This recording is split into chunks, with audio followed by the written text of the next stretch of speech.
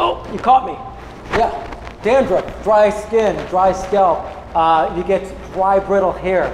What is that caused by? Most of that time, that is caused by rock being in the water.